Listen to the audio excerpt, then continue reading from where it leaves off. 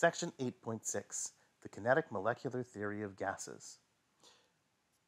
We have a couple of postulates that go into this. All right, we're going to list them off. There are 4 of them, which would make a nice short answer type of question, wouldn't it?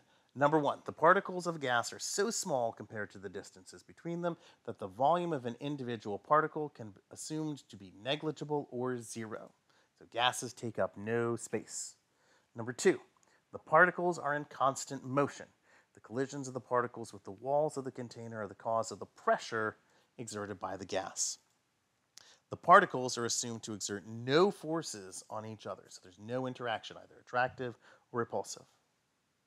4, the average kinetic energy of a collision of a gas particle is assumed to be directly proportional to the temperature in kelvins. We're also going to assume that all of these collisions are going to be perfectly elastic. So in other words, they act like pool balls. One bangs into the other, they bounce off. That energy is going to be conserved. That momentum will be conserved.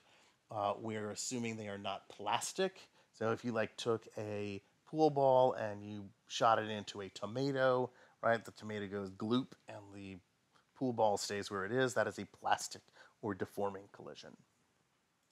All right, so let's do a concept check. You got 2 balloons and they got the same volume. One contains helium and one contains hydrogen.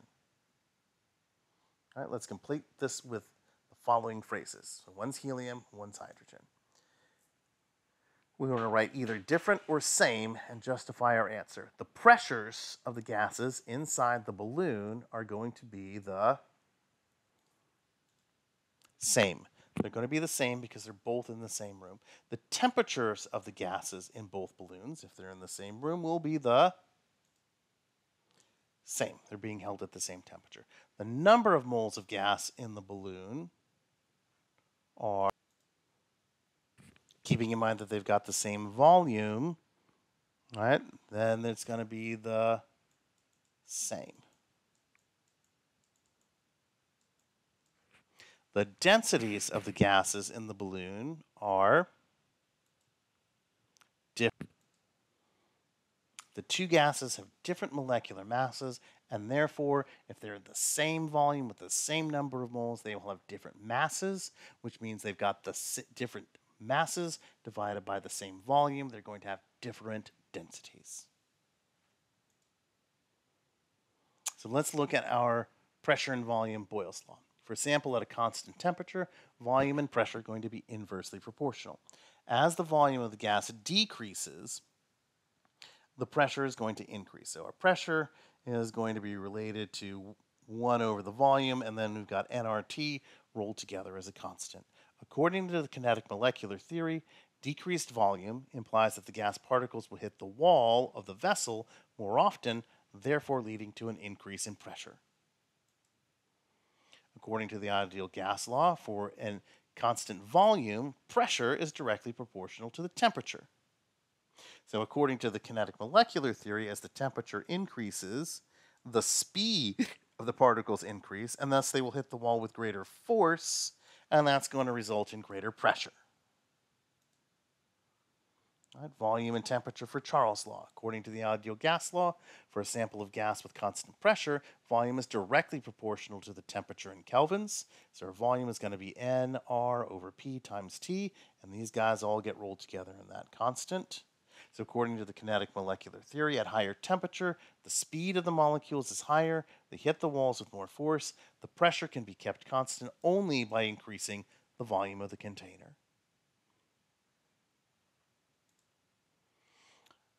The ideal gas law states that the volume of a gas at STP is directly dependent on the number of gas particles. So our volume, right, is going to be proportional to N, where R, T, and P are constants. According to the kinetic molecular theory, an increase in the number of gas particles at the same temperature and volume leads to increased pressure because you've got more particles hitting it, so they're going to have more force.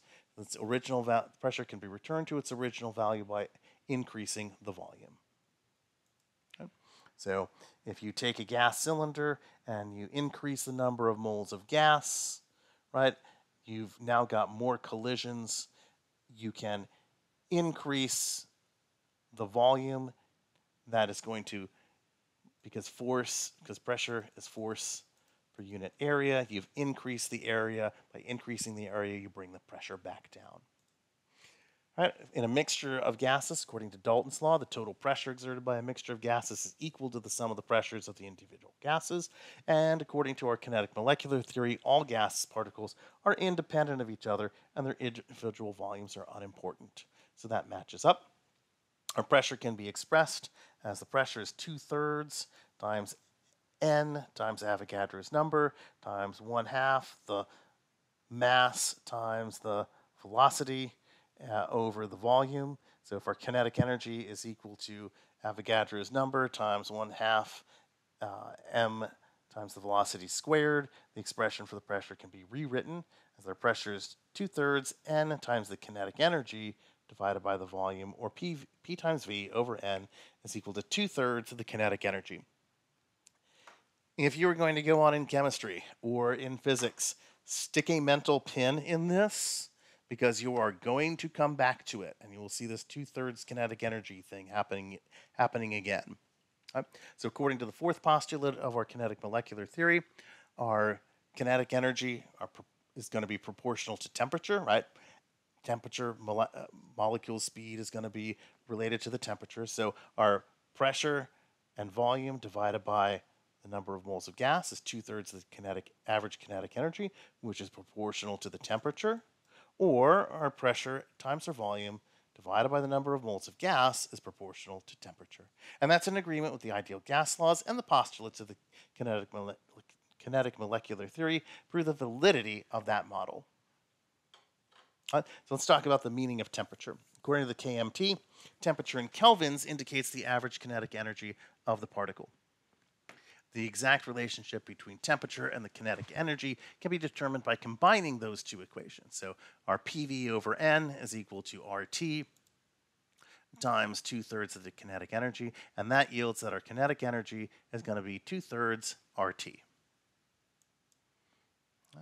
A root mean squared velocity, so if we take u with a bar over it, that represents the average of the squares of the individual velocities, and the square root of this average velocity is called the root mean squared velocity, and is symbolized by u sub RMS, and our u sub RMS is going to be the square root of the square of the average velocities. The expression for our root mean squared velocity can be obtained by combining these equations. So the kinetic energy is equal to Avogadro's number times 1/2 the average mass times the velocity squared, and our kinetic energy is going to be 3/2 RT. So our root mean squared velocity will get Avogadro's number times 1/2 the average of mass times velocity squared is equal to 3/2 RT, or our average squared velocity is equal to 3 RT over Avogadro's number times the mass. So our square root of the average squares is going to be our root mean squared velocity, which is going to be the square root of 3 RT over Avogadro's number times m, the mass in kilograms of a single particle, and Na is the number of particles in a mole.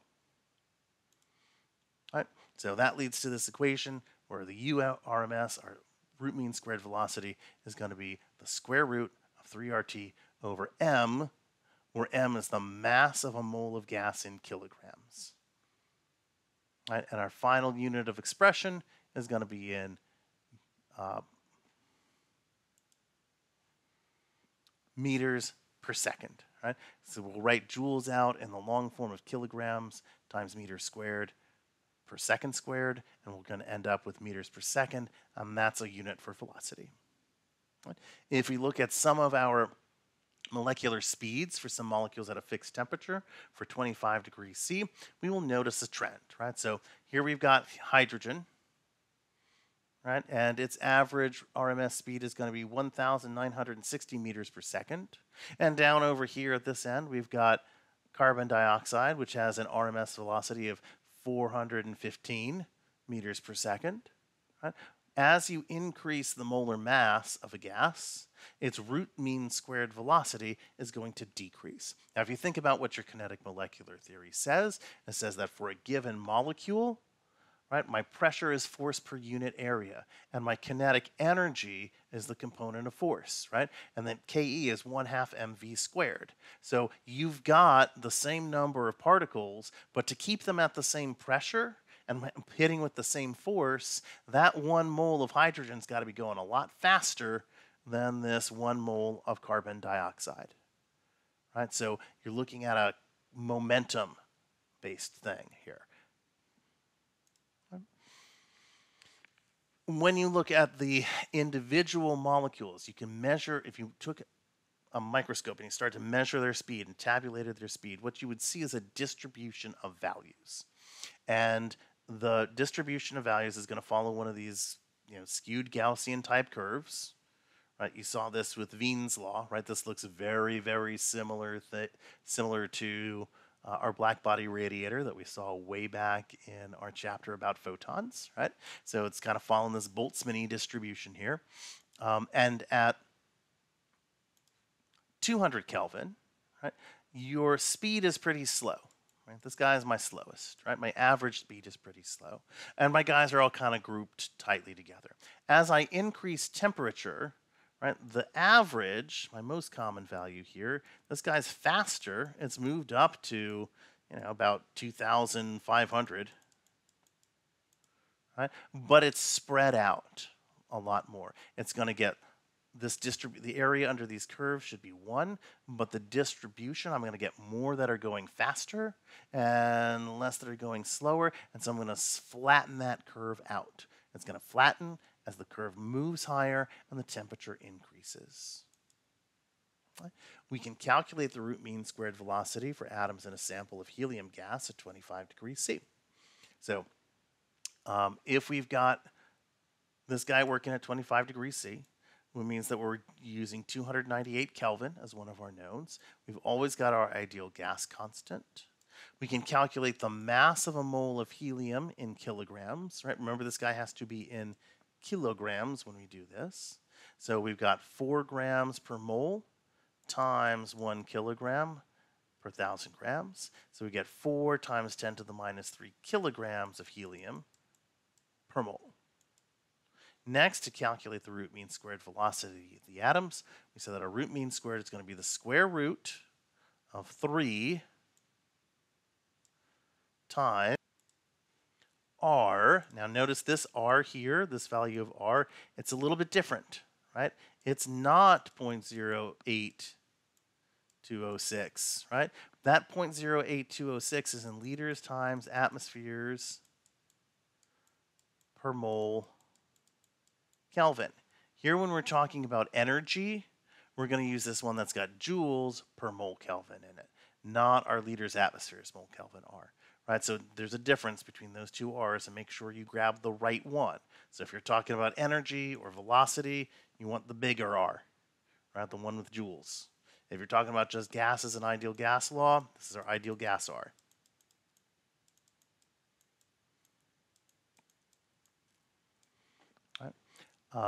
Once we throw all those guys together, we're going to divide by the mass in kilograms per mole, and we end up with a square root of 1.86 times 10 to the 6 joules per kilogram.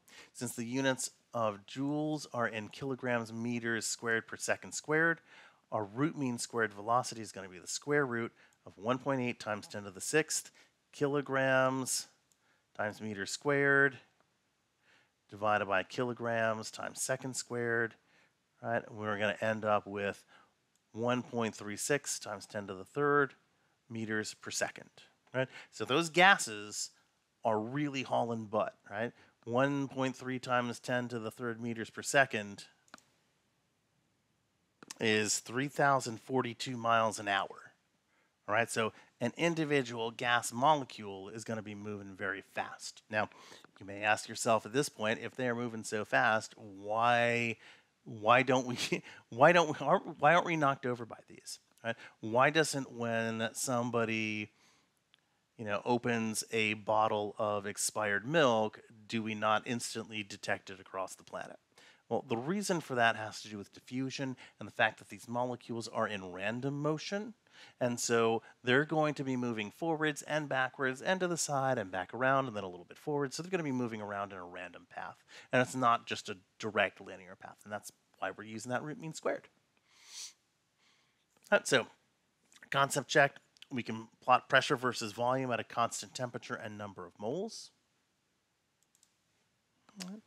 So as my volume goes up, what happens to my pressure?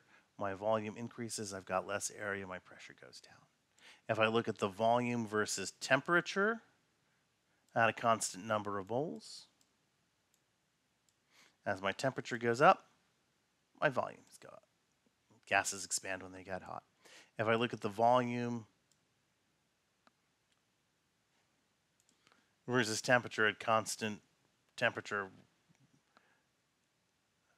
in Kelvin, it's going to do the same thing.